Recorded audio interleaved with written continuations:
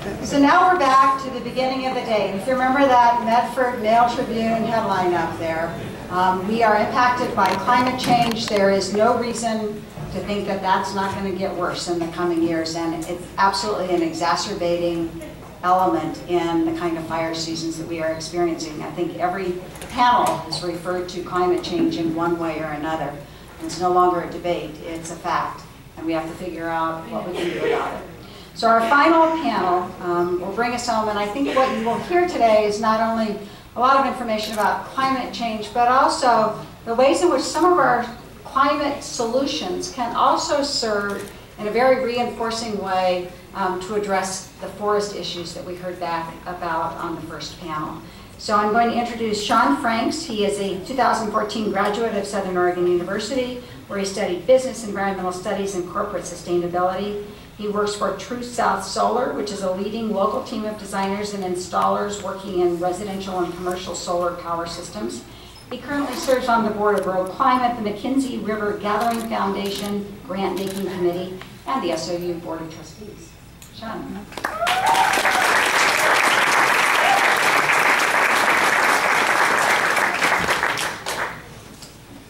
Thank you all for being here this morning. How exciting to kind of get to learn with my community.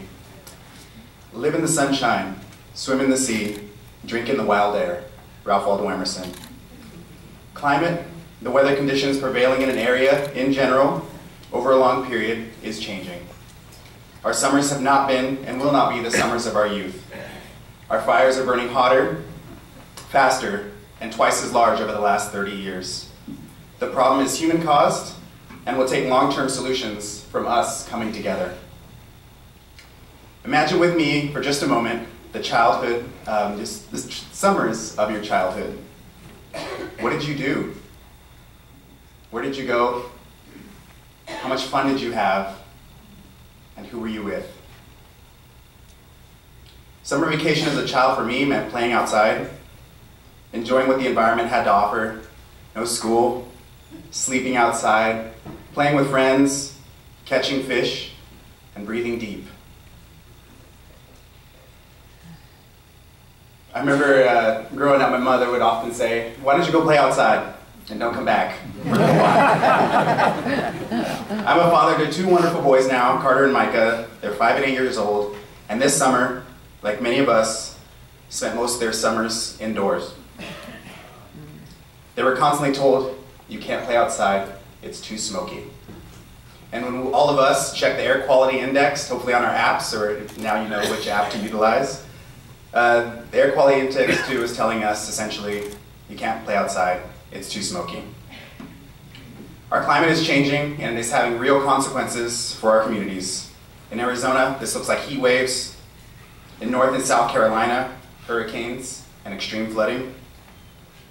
Right here in Oregon and California, we're looking at water shortages, economic losses, hotter summers, massive fires, and more smoke. These fires, along with the smoke, are undoubtedly changing the way we live in Southern Oregon, and it's hard to imagine these fires getting any worse, but the science is telling us it will.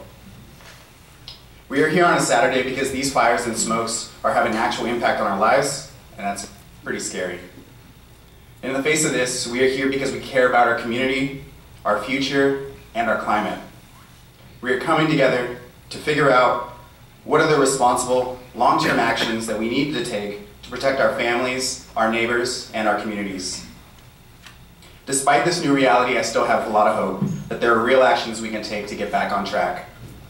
We can keep 80% of the fossil fuels in the ground, we can transition to 100% renewable energy, and we can sequester greenhouse gases in our forests and farms. Easy, right? But by acting now, we can make our communities stronger.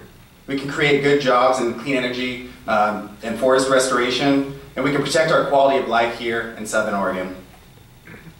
With that, I'd like to introduce Bill Bradbury. Bill Bradbury has served as an Oregon representative to the Northwest Power and Council, Oregon Secretary of State, and State Senator. As the director for the sake of the salmon, he worked collaboratively with the Northwest Native American tribes, federal, state, and local governments, as well as timber, agriculture, and fishing interests. Bill was one of the first 50 people trained by former Vice President Al Gore to give climate presentations in 2006, and he has delivered over 500 presentations across the state. Please join me in welcoming Bill Johnson.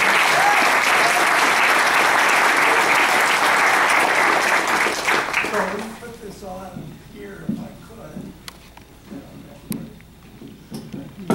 Thank you. So thank you. It's a real, pleasure to be here. Mostly.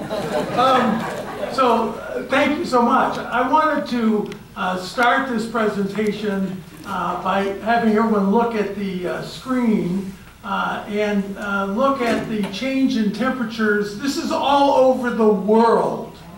And the United States is at the bottom center. And watch as time goes on, and as it gets redder and redder, you start to realize that, oh, the climate does appear to be changing.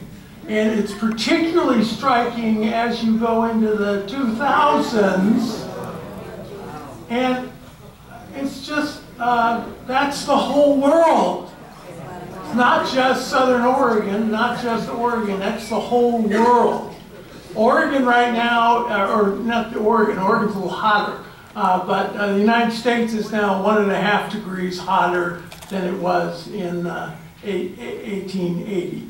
So clearly we're seeing a dramatic increase in surface temperature, and 17 of the 18 hottest years on record occurred since the year 2001. The 4 hottest years on record are in fact the last 4. The last 4 years, this year and the last 4 years, or not, the last 4 years are the 4 hottest on record. Seoul, Korea, 2018. They had the hottest day really in history in Korea, 105, over 105 degrees. In Algeria, they had really a new all-time heat record for Africa, 124 degrees. Sorry,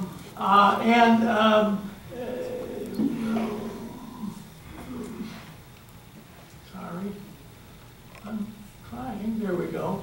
Pakistan, it's basically, they were 122 degrees on April of this year. In Montreal, Canada, which is a place you normally think of as kind of cool, they had 90 people die actually in Quebec in July this year because they had a heat wave and the ambulances were overwhelmed.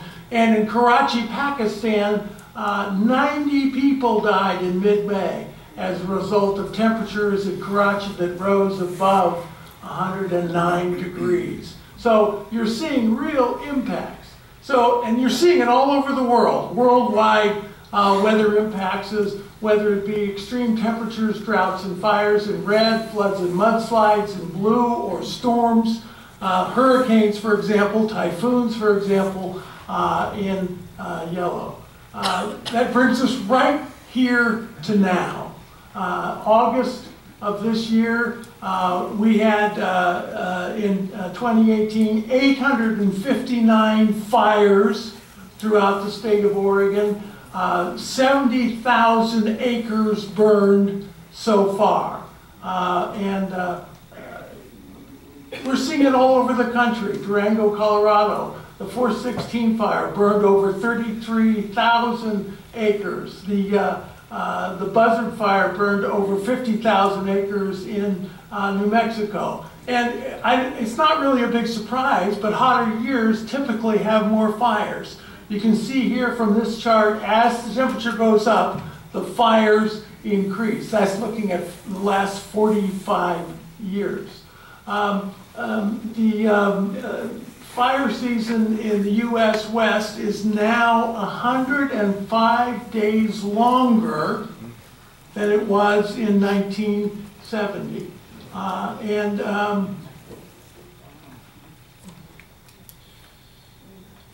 Obviously, we had a serious wildfires in Northern California and in Southern Oregon. The U.S. Drought Monitor for Oregon showed that it was 100% abnormally dry throughout the state. 84% of the state has been suffering from severe drought.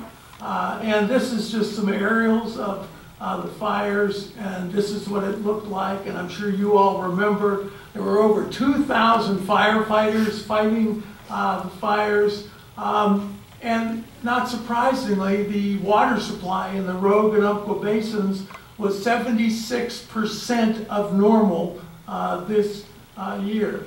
And in Oregon, the average, 10-year average of the number of acres that are burned is about 33,000 acres. In 2018, we had 71,000 acres burned. So we are twice the 10-year average in terms of burning. So that's true all over this country. You can see wildfires consuming more U.S. land.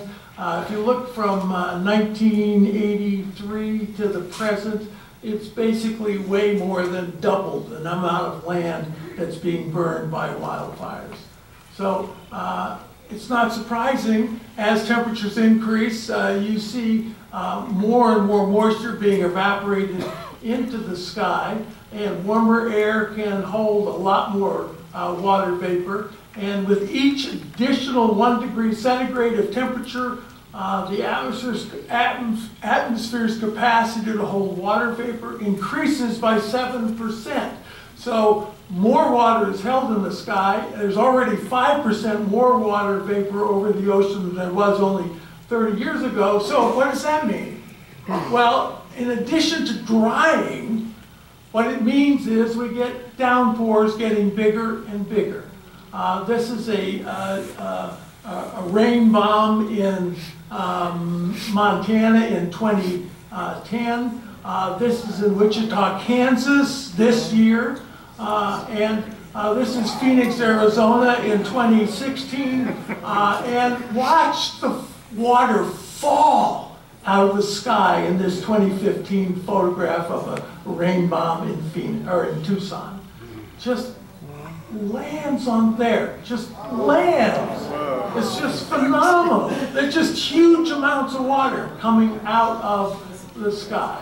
So globally, floods and extreme rainfall now occur 4 times more often than in 1980. And basically, all over the country, Quincy, Massachusetts, Rockford, Illinois, Ellicott City, Maryland, Louisville, Kentucky, in France, and Somalia, and Kenya. 150 people died in Kenya, and 222,000 have been displaced since March by torrential rains, flooding, and a burst dam. This is Sichuan province in China, and a whole bunch of people were killed by flooding in China this year. And that's what it looks like, just studying and looking at all the floodwater. So pretty incredible. This was in Japan, and about 200 people were killed by flooding in this part of Japan. You just get to wait on your roof till you get rescued. And basically, some parts of Japan received 40 inches of rain in 48 hours. 40 inches of rain in 48 hours. This is a picture of Hiroshima, Japan. We can all remember Hiroshima from World War II. They suffered from a rain bomb this time. It's pretty remarkable. And there are other events. In Argentina, a rain bomb delivered about 4.9, almost 5 feet of hail in Argentina.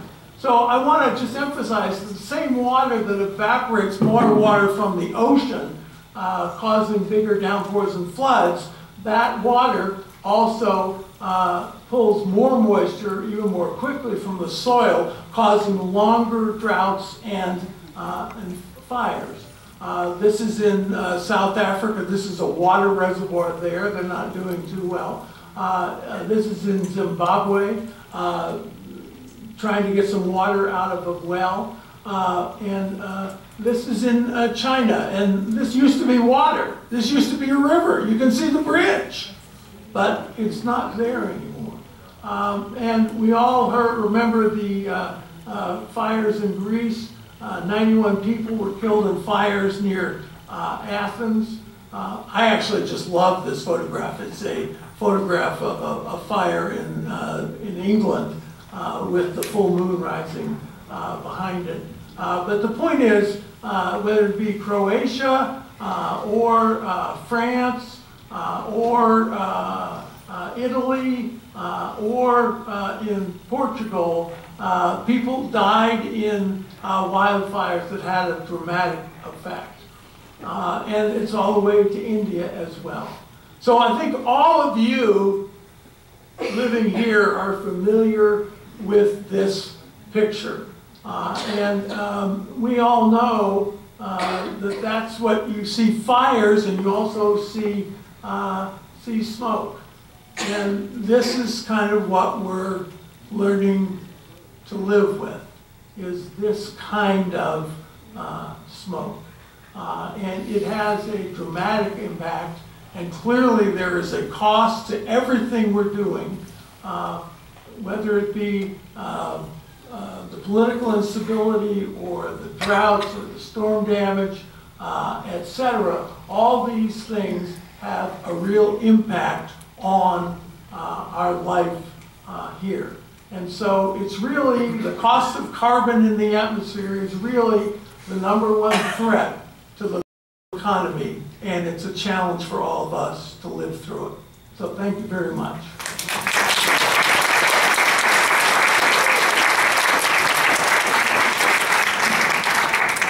Thank you so much, Bill.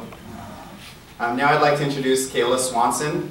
Kayla Swanson is Oregon Program Director for Pacific Forest Trust, a forest conservation and land trust organization that works in partnership with private landowners, communities, and government agencies to sustain forests for their many public benefits.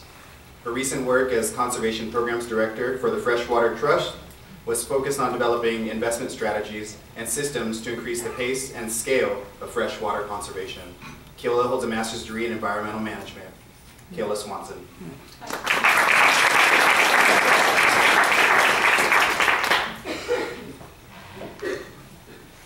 Thanks so much for having me.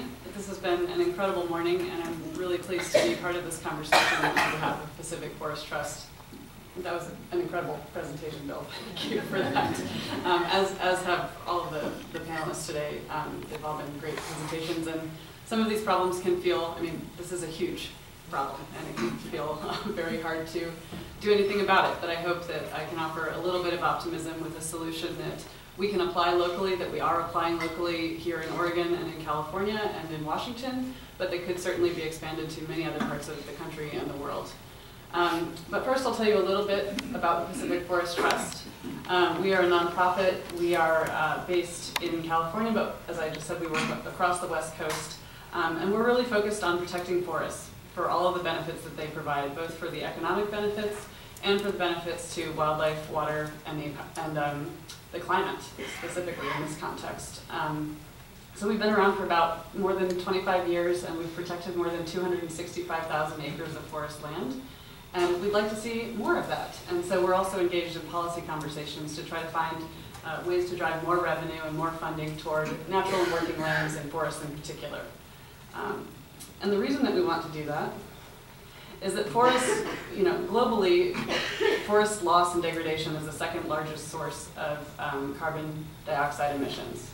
However, forests also have the potential to sequester far more than they emit, so they're really an opportunity for us and a reason to have some optimism and hope as we move forward. And there's three things, very simple, that we want to see with forest land. We want to reduce forest loss in general. We want to stop it from happening in the first place. We want to increase the resiliency of our current forests to bring them back to their natural states and to increase their health and complexity. And then we also we want to reforest areas that have been were historically forested that may be converted, or that maybe are so degraded that they're really not functioning as forests anymore. So pretty simple solutions if you kind of boil it down that way. And we think that we have some tools and some ideas about how we might do this. And one is called a working forest conservation easement. And so that's what I'll be talking about primarily today. And I'll go into detail about that a little bit more. In general, a working forest conservation easement accomplishes two of these big goals, which is keeping forests as forests and increasing the carbon richness of forests, so sequestering more carbon. It also has additional benefits of increasing climate resiliency and fire resiliency. So I'll just, I guess, jump into what a working forest conservation easement might look like on the ground. It's important to note that working forest easements are still in forestry. They are still being timbered, they're still being logged. But we're also working with public and private investments to leverage those private landowners' lands so that we are seeing the public benefits increasingly generated. So Pacific Forest Trust really works with private forest owners, whether they are individual landowners or large timber investment management companies, just that whole spectrum. And public lands do this work as well. We heard about that earlier today, so this is a tool sort of in that sweet spot in the middle. And it's very cost-effective investment we can make. It generates rural jobs. It also benefits the climate, and is good for the habitat. So what is an easement? Might be a question that you have. An easement is pretty simply just a legally binding agreement not to do something on your land. And when we're talking about conservation easements, they're usually used to protect land from being converted or from being subdivided. And if you're looking at forest land, we add another layer to that, where a working forest easement also says, let's manage this land in consistency with certain values. And those values are going to be described by the landowner. Every property is different. All the outcomes are, we're always working for outcomes that are beneficial for wildlife and for climate and for water, but how you prioritize those actions and exactly where on your property you're going to do that is going to change over time, because easements are, they're permanent. They travel with the land no matter who owns it. Once an easement is in place, it's forever. So you're going to have to manage that adaptively over time for those same outcomes. But that's what we do, and I'd like to give you a couple of examples just here at home that might be of interest to you. The first is actually just down the road. I'm not sure if Judd Parsons is here in the room or if any of you know him, but he's a member of your community, and this property is just a fantastic member of the community, I should say. He's an incredible guy if you haven't met him. And his property is also very unique, both for its location and because of where you all are in general. So his property is in between land that's managed by the Forest Service and land that's managed by the BLM, making it a pretty important piece of connectivity. It's also in an area, you guys have some of the most incredible biodiversity in the world. You have so many rare and endangered species, Pacific fishers, you have you know, the northern spotted owl, coho salmon.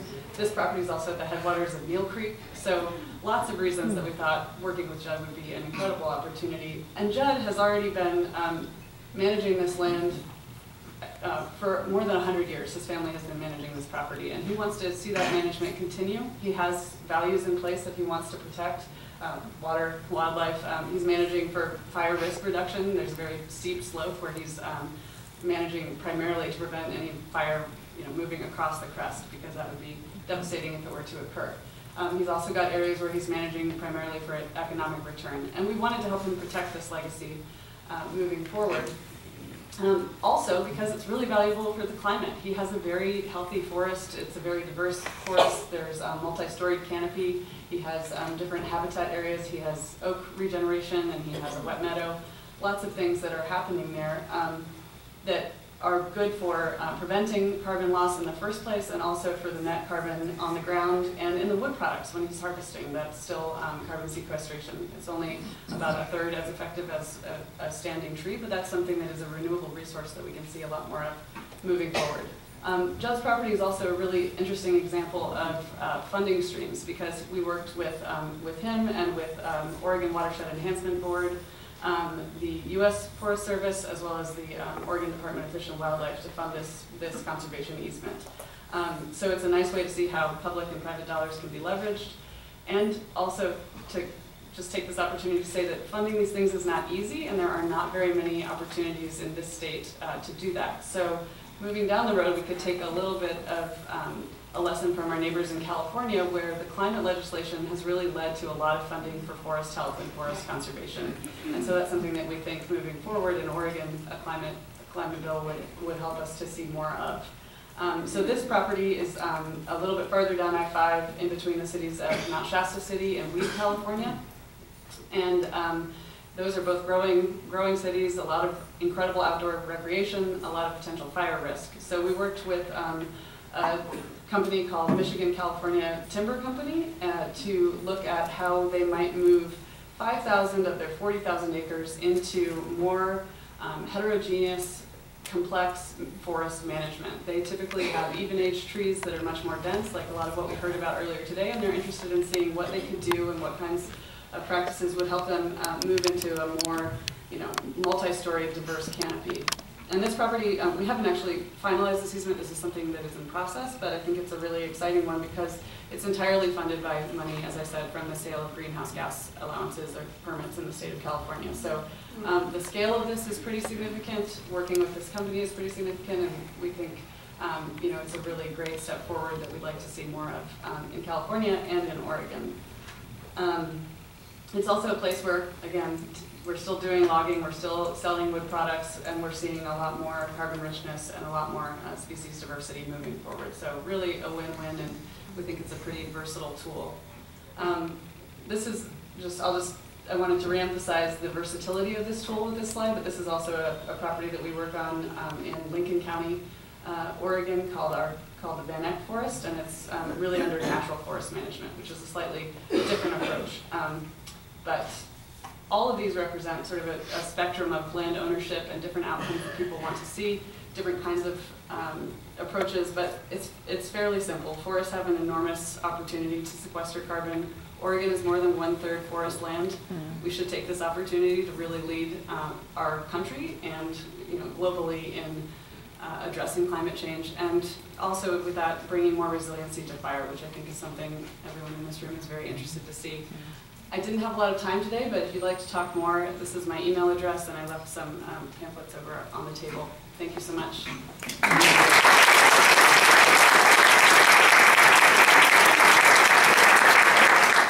Thank you, Paola.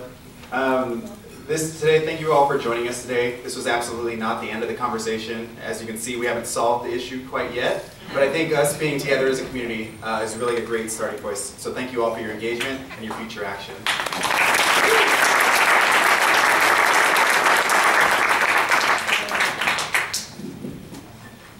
Just a couple of other comments. First, again, thanks to the phenomenal panelists and moderators that we have here today. Again, the link to the videoed presentation will be on my Facebook page, Rep. Pam Marsh. If you can't find it, get in touch with me, and I will make sure that you have it. It will also be shown at times to be announced on RVTV for those of you who received that. It was an incredible 3 hours, but of course in 3 hours we can't cover everything, and it's clear there will be many opportunities in the months to come for more discussion, more thinking on all of this. I'm already thinking about a town hall presentation with the state fire marshal to get him to come down here and talk about how we use data to predict fire and to organize the resources around that. So stay tuned. We're going to be putting that together in the next couple of months, as soon as he can get away from fire season. But I do have two requests. One is if you would like to be informed of future events, please leave us your email on those sign-in sheets. You may have signed in when you came in. If you did, you're already taken care of. If not, and you'd like to be informed, please sign up. We won't use your email or anything else, I promise. And secondly, we have a feedback form that's over on the back table. Paige has got it. No requirement to fill it out, but if you have suggestions for future forums or comments on our time here this morning, please leave those on that form. We may be in touch with you over email to offer you the chance to do that as well in the coming weeks. And finally, take a few minutes. We have this room till 1 o'clock. There's some great resources around the room, have the opportunity to share with each other. Nature Conservancy is doing a fire history tour at 2 o'clock this afternoon. If anybody's still got energy after sitting in this room with this for 3 hours, you can see them in the back. And again, my heartfelt thanks to all of you for coming today. Thank you.